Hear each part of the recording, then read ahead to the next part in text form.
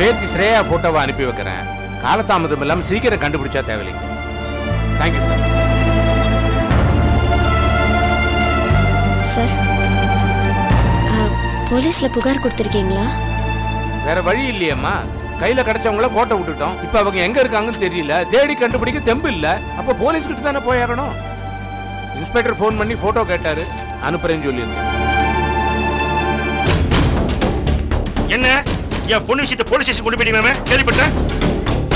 நீங்க கேள்விப்பட்டது உண்மைதான். யாரை கேட்டுட்டு போலீஸ் போனீங்க? யாரை கேட்கணும்? என் பேத்திங்க அவளை கண்டுபிடிக்க நான் ஒரு நடவடிக்கை எடுக்கணும்னா அது யாரை கேட்கணும்? என்ன கேட்கணும் நீங்க? நான் அவளோட தகப்பன். அவளோட நல்லது கெட்டது எல்லாமே என்னையும் குடும்பத்தையும் பாதிக்கும்.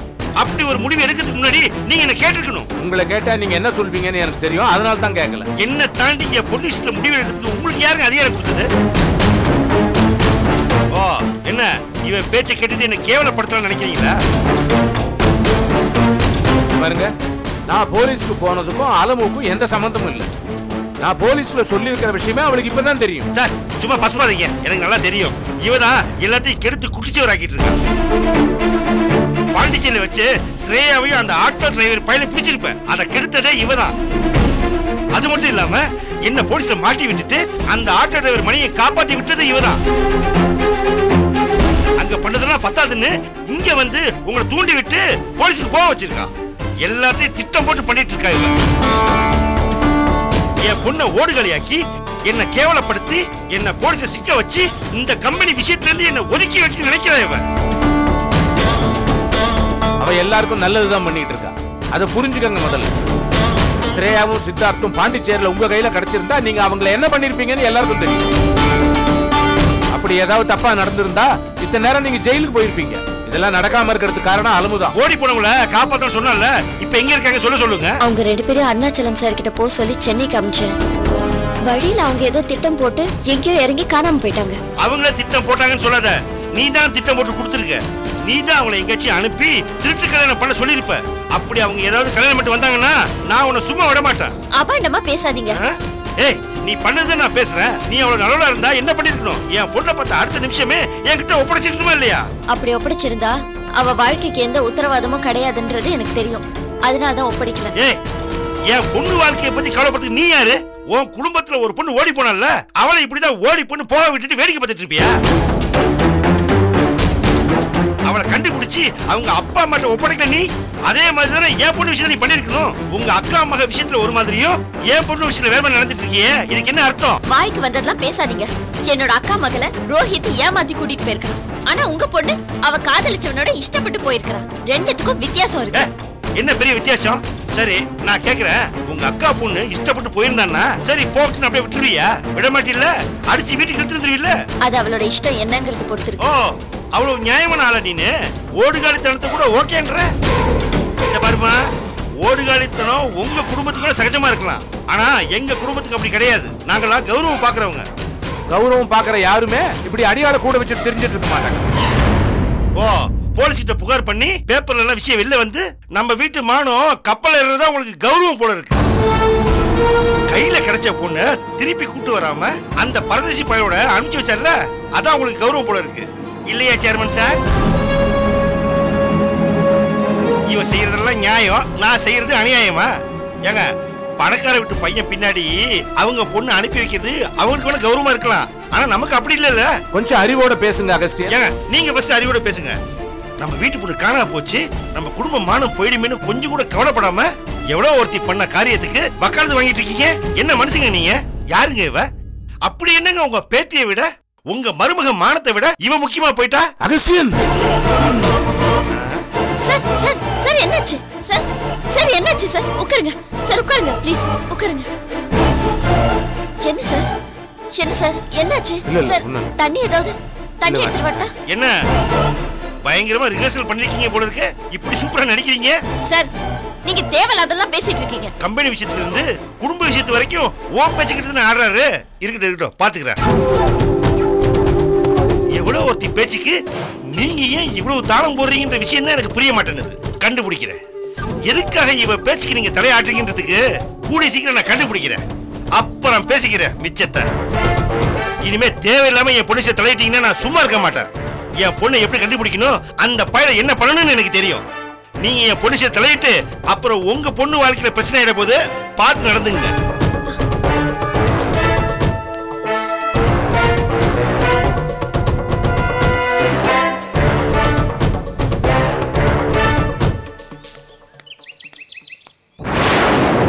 ஒரே ஹாட்டா இருக்கு. ரொம்ப வேர்க்குது மச்சான். ஆமாண்டா, எனக்கு கூட உடம்பு அப்படித்தான் இருக்கு.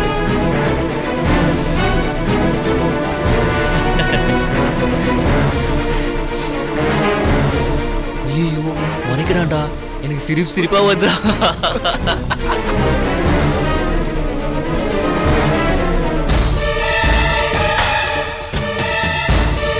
என்ன மச்சான், அவன் முறைக்கிற முறைய பார்த்தா ஓடி வந்து உன்னை அடிப்பான்னு பார்த்தா புள்ள பூச்சி மாதிரி பேசாம போறான். அடிக்கிற வேலை எல்லாம் வச்சுக்கிட்டா அவனுக்கு தான் அடி விழுன்னு நல்லா தெரியும்டா. இந்த ஊர்ல அடிச்சிருக்கேன். இந்த ஊர்ல மட்டும் இல்ல மச்சி, கொடைக்கானல், பாண்டிச்சேரி ஊரா வச்சு அடிச்சிருக்கேன். அதான் பேசாம போறான். ஏய், அவன் பாட்டி பேசாம போனா ரொம்ப டல் அடிக்கும் மச்சான். ஒரு சுவாரஸ்யமே இல்லையே. இப்ப என்ன, உனக்கு இன்ட்ரெஸ்டிங்கா ஏதாச்சும் பண்ணணும் அவள் தானே? எனக்கு ரொம்ப போர் அடிக்குது. வா, அவன் வம்பு தடிப்போம். சீக்கிரம் வா.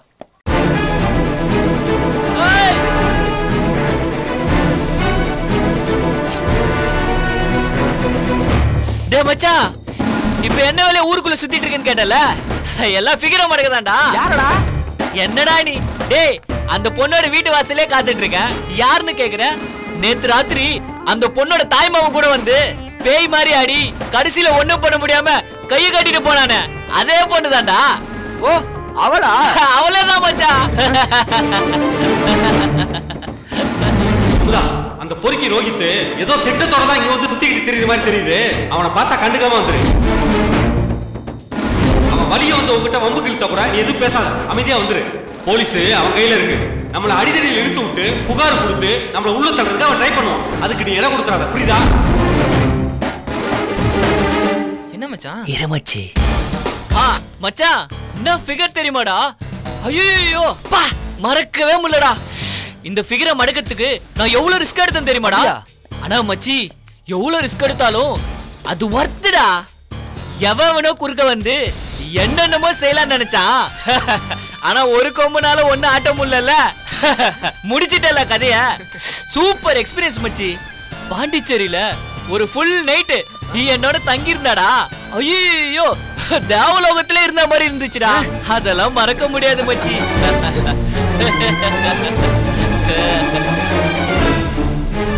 அமுதா, அந்த அயோக்கிய ராஸ்கல் முதல்ல உன்னதான் வம்பிழுப்பான். அவன் உன்கிட்ட என்ன பிரச்சனை பண்ணாலும் சரி, நீ பல்ல கடிச்சுக்கிட்டு பொறுத்துக்க. கையை கையே நீட்டிராத. அப்படி ஏதாவது பண்ணேன்னு வெயி, அவன் ஜெயிச்சிருவான். புரியுதா?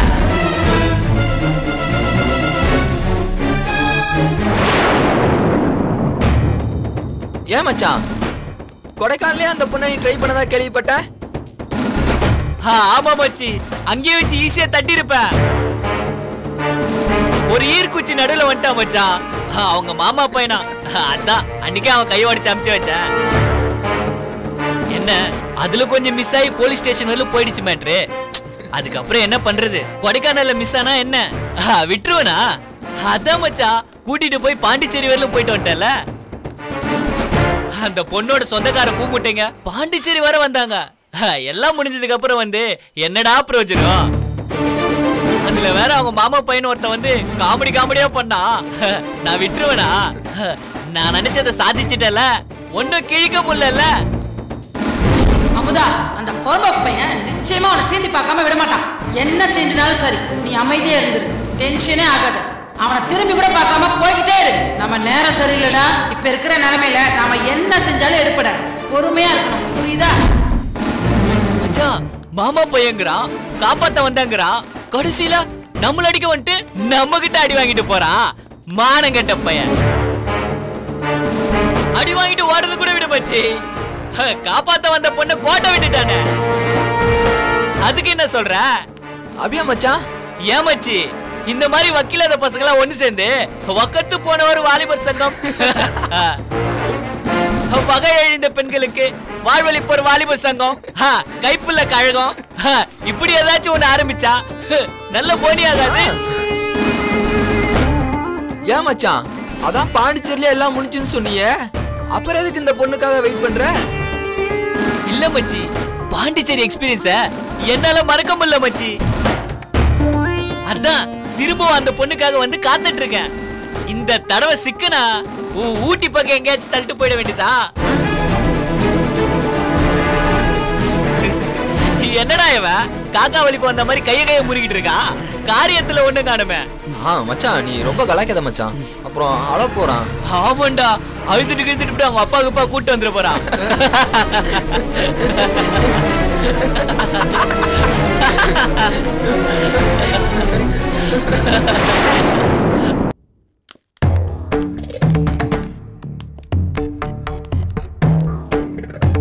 வாங்க சார். இந்த கோவில்ல வச்சு எங்களுக்கு கல்யாணம் பண்ண போறீங்க? பூசாரி தூங்கிட்டு இருக்காரு, சகுனமே சரியில்லாத மாதிரி தெரியுது சார். பூசாரி தூங்கினானே, சாமி முடிச்சு தானே இருக்கும். அது மட்டும் இல்லாம இந்த கோயில்ல ஒரு முக்கியமான விஷயம் இருக்கு. இந்த மாதிரி நேரத்துல சாமி கும்பிட யாரும் வரலன்னா உங்களை மாதிரி திருட்டு கல்யாணம் பண்றவங்களுக்கு இதை விட பாதுகாப்பான நட எதுவுமே இல்ல. கிளம்பி வாங்க.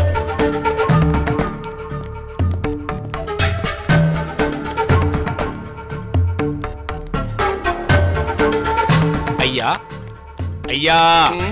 யாரது? சாமியா? ஓ, சாமியில உங்ககிட்ட பேசுமோ? அருள்வாக்கெல்லாம் சொல்லுவீங்களோ? அட பூக்கடைக்கார சாமியான்னு கேட்டீங்க. ஆமா, நீங்க வெளியூரா? ஆமாங்க. சரி வாங்க, தீபாராதனை காட்டுறேன், கும்பிட்டுட்டு கிளம்புங்க. இல்ல, நாங்க சாமி கும்பிடலாம் வரல. சாமி கும்பிடலன்றீங்க, பின்ன எதுக்கு வந்தீங்க? கோயில்ல அன்னதானம் போடுவாங்க, கொட்டிட்டு போலான்னு வந்தீங்களா? ஐயோ, அதுக்கு இல்லைங்க. இந்த பொண்ணுக்கும் பையனுக்கும் இந்த கோவில்ல வச்சு கல்யாணம் பண்ணிக்கிறதா ஒரு வேண்டுதல். வேண்டுதலா? ஏயா பொய் சொல்ற? திருட்டு கல்யாணம்னு ஓப்பனா சொல்லு, இதுல என்ன கெட்டு போச்சு? எப்படி வேணா வச்சுக்கோங்க, நீங்க தான் கல்யாணத்தை நல்லபடியா நடத்தி தரணும். அதுல ஒன்னும் பிரச்சனை இல்ல, கல்யாணத்தை நடத்தி வச்சிடலாம். எனக்கு தட்சணை வந்து 501 ரூபாய். கோயிலுக்கு சேர வேண்டிய தட்சணை வந்து 501. ஆக மொத்தம் 1002 ரூபாய். என்ன சொல்றீங்க, ஓகேவா? ஏங்க, இந்த கோவில் இருக்கிற சைஸுக்கும் நீங்க கேக்குற காசுக்கும் சம்பந்தமே இல்லாம இருக்கீங்களே. ஏன் இந்த பொண்ணு இருக்கிற சைஸுக்கும் நீங்க பண்ற கல்யாணத்துக்கு கூட சம்பந்தம் இல்லாத போல தெரியுது. சாமி, நான் மேஜர். ரொம்ப முக்கியம். கொஞ்சம் குறைச்சு கூடாதா? தம்பி, குடும்பத்தோட வந்து கல்யாணம் பண்ணீங்கன்னா தட்சணை 101 ரூபாய். இந்த மாதிரி திருட்டு கல்யாணம் பண்ணா 501 ரூபாய். நானும் வாழணும்ல. காசு கொடுத்தா கல்யாணம் பண்ணி வைக்கிறேன், தேவைப்பட்டா வந்து சாட்சியும் சொல்றேன், இல்லன்னா போய்கிட்டே இருங்க. யோசிக்காதீங்க பூசாரியா, நீங்களே சாட்சியா நீங்க கல்யாணத்தை நடத்தி வைங்க. நீங்க கேக்குற தட்சணையும் காணிக்கையும் நாங்க உங்களுக்கு தரோம். யார கேட்டு இந்த முடிவு எடுத்த? பணம் யார் கொடுப்பாங்க? நீ வச்சிருக்கியா? என்ன சார் நீங்க எங்களுக்காக உயிரையே பணைய வச்சு ரிஸ்க் எடுத்து காப்பாத்திருக்கீங்க. எங்களை வாழ வைக்கிறதுக்கு நீங்க செலவு பண்ண மாட்டீங்களா? அம்மா, நீ இருக்கிற காசுலாம் உன் கல்யாணத்துக்கே செலவு பண்ணிட்டு அப்புறம் நான் என்ன பண்றது? சார், நான் பணக்கார வீட்டு பொண்ணு சார். நீங்க செலவு பண்ற பணத்தை வட்டியோட சேர்த்து திருப்பி தந்துடுறேன். இப்ப செலவு பண்ணிட்டு பின்னாடி வாங்கிக்கோங்க. பாரு, ஓடி வரதுக்கு முன்னாடி தான் நீ பணக்கார பொண்ணு. என்ன கல்யாணத்தை முடிச்சிட்டு கல்யாணத்துக்கு பண்ண செலவுலாம் கொடுங்கன்னு திரும்பி வாங்கி தர போறியா? வீட்டு பக்கமே போக முடியாதான், இதுல பணக்கார பொண்ணு டைலாக் வேற. சார், இது ஒரு பொண்ணோட வாழ்க்கை சார். இதுவே உங்களோட தங்கச்சியா இருந்தா இப்படிதான் கணக்கு பாப்பீங்களா? இதுதே தங்கச்சியா?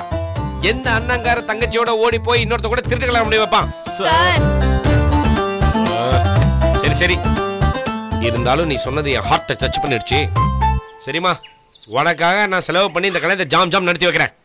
பூசாரி ஐயா, நீங்க சொன்னதை நான் கொடுக்குறேன். வாங்க சீக்கிரம் போய் இந்த கல்யாணத்தை முடிப்போம். வாமா. தாலி எல்லாம் கொண்டு வந்திருக்கீங்களா தம்பி? தாலியா? என்ன தம்பி இப்படி சின்ன தம்பி மாதிரி கேக்குறீங்க? முழிக்கிற மொழிய பார்த்தா தாலின்னா என்னன்னு கேப்பீங்க போல தெரியுது. கல்யாணம் பண்ணி வைக்கும் போது தாலி கொண்டு வரணும்னு உனக்கு தெரியாதா? எங்க முன்ன பின்ன கல்யாணம் நடந்ததா தெரியும், எனக்கு தான் அந்த குடுப்பனையே எல்லாம் போச்சு. சரி போகட்டும், கொஞ்சம் தள்ளி பூஜை சாமான்கள் கடை இருக்கு, அங்க போய் கேட்டீங்கன்னா மஞ்சள் கயிறு கொடுப்பாங்க, அத போய் வாங்கிட்டு வாங்க. ஏன் பூசாரியா, இந்த ஊர்ல நகை கடை எதுவும் இல்ல? ஏமா எதுக்கு கேக்குறீங்க? இல்ல, இருந்தா தங்க தாலியே வாங்க சொல்லலாம். என்ன கிண்டலா? இதுல தங்க தாலி வரியா? நான் தான் திருப்பி தந்துறேன்னு சொல்றேன்ல சார். தாலியை திருப்பி தரேன்னு சொல்ற? நீ வேற, நான் தாலி வாங்கின காசு திருப்பி தரேன்னு சொன்னேன். ஆமா, நீங்க இன்னும் கிளம்பல? கிளம்புறேன். தம்பி, மாப்பிள்ளைக்கு வேட்டி, பொண்ணுக்கு சேலை, கழுத்துக்கு 2 மாலை, பிள்ளையார் பிடிக்கிற மஞ்சள், அர்ச்சனை தட்டு, இதெல்லாம் வாங்கிட்டு வாங்க. என்னது இவரு? பொண்ணுக்கு சேலை, கழுத்துக்கு மாலைன்னு ரைமிங்கா பேசிட்டு பட்ஜெட் ஏத்தி விட்டு போயிட்டே இருக்காரு. எவ்வளவு ஆனாலும் பரவாயில்ல, நான் தான் சொல்றேன். இன்னொரு தடவை இந்த மாதிரி ஏதாவது சொன்ன நான் என்ன அவன் எனக்கே தெரியாது. 2 பேரும் எங்கே இருங்க, போய் எல்லா பொருளையும் வாங்கிட்டு வரேன். சார் என்னடா வேடிக்கை பார்த்துட்டு டைம் வேஸ்ட் பண்ணாம சீக்கிரம் வந்துருங்க சார். ஏன்டா இப்படி கொலை பண்றீங்க? சாரி சார், கொஞ்சம் டேஞ்சரான சிச்சுவேஷன், அதனால தான் டைமை வேஸ்ட் பண்ண வேணான்னு அப்படி சொன்னேன் சார். அவ்வளவு தெரியும். சார் மறுபடியும் என்ன? இல்ல வரும்போது விலை குறைச்சலா இருக்குன்னு ஏதோ ஒரு மாலை வாங்கிட்டு வந்துடாதீங்க. ரோஜா பூ மாலையே வாங்கிட்டு வாங்க. ரோஜா பூ மாலையே வேணுமா? சார் கோவப்பட்டாலும் என்ன சொன்னாலும் செய்யறாருல, ரொம்ப நல்லவரா இருக்காருல.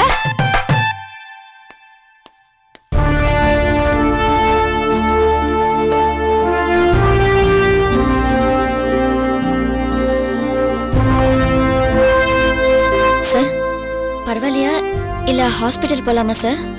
பரவாயில்ல. நீங்க இவ்வளவு தூரம் அப்செட் ஆகி நான் பார்த்ததே இல்ல சார். அது மனசு தளர்ந்து போச்சு. அகஸ்டின் சார் பேசிட்டு போனதை நினைச்சு வருத்தப்படுறீங்களா சார்? அகஸ்டின் பேசின பேச்சை மட்டும் நினைச்சு வருத்தப்படலாமா? என் ஒட்டுமொத்த குடும்பத்தோட நடவடிக்கைன்னு நினைச்சுதாமா வருத்தப்படும். எல்லாமே தப்பா இருக்கு.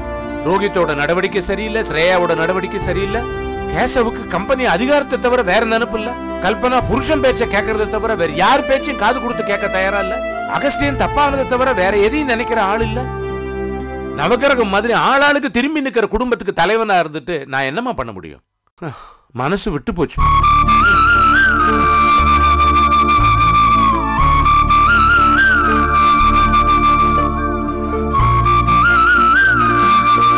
சார் ஒருவேளை நான் இந்த கம்பெனிக்கு வராம இருந்திருந்தா எல்லாமே ஸ்மூத்தா இருந்திருக்கும்ல.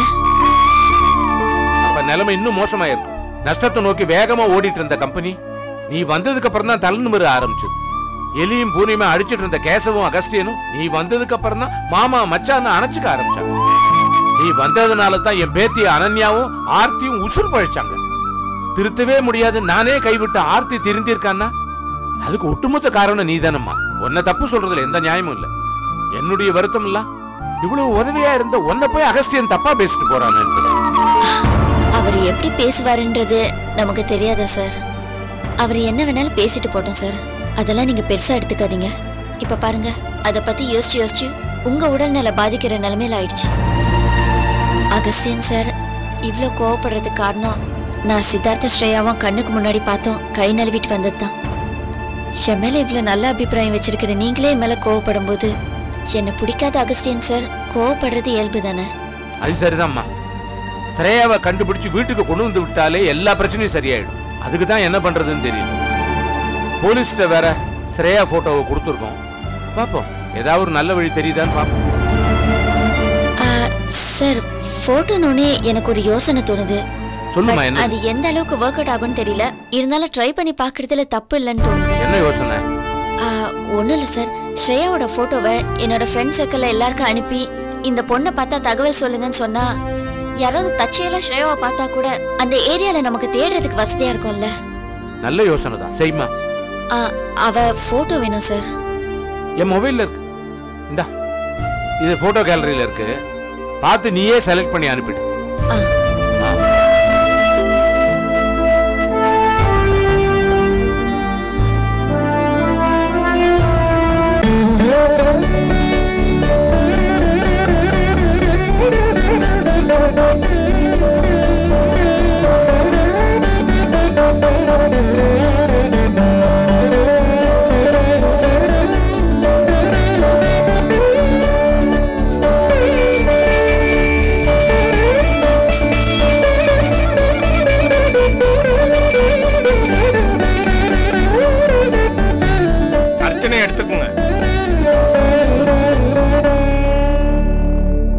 தாலி எடுத்து கட்டுப்பா. சார் உங்க கையாலேயே தாலி எடுத்து கொடுங்க. என்னம்மா இது? நான் எதுக்குமா? சார் எங்களை யாருனே தெரியாம காப்பாத்தி கல்யாணம் பண்ணி வைக்க முன் வந்திருக்கீங்க. இவ்ளோ நல்ல மனசுள்ள நீங்க தாலி எடுத்து கொடுத்தீங்கன்னா எங்க வாழ்க்கை சீரும் சிறப்பமா இருக்கும்னு நான் நம்புறேன். ப்ளீஸ் சார் நீங்களே தாலி எடுத்து கொடுங்க. ஓஹோ சென்டிமெண்டா? பரா தாலின்னு ஒரு விஷயம் வந்தானே தானே சென்டிமெண்ட் வருது பாரு. எடுத்து கொடுங்க சார். இல்லப்பா, தாலி எடுத்து கொடுக்கறதுலாம் கல்யாணம் ஆகி புள்ளக்குட்டி பத்து ஆண்டு அனுபவிச்ச பெருசுங்க செய்யற வேலை. எனக்கு என்ன கல்யாணமே ஆகல, என்ன போய் இதெல்லாம் செய்ய சொல்றீங்களா? சார் தாலி எடுத்து கொடுக்கறவங்களுக்கு மனசு நிறைஞ்ச மனசா இருந்தா போதும், அதான் முக்கியம். அந்த தகுதி உங்களுக்கு இருக்கு, தயங்காம எடுத்து கொடுங்க.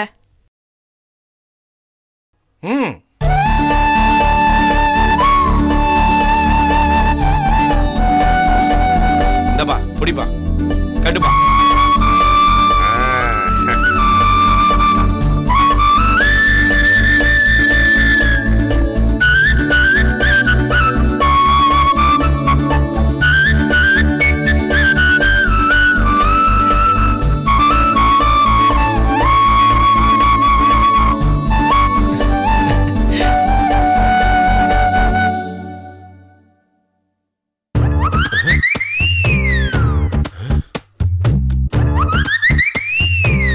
கல்யாணம் பண்ணோனே திருட்டு அனுமன் போயிட்டாங்களா? சார் நாங்க இங்க இருக்கோம்.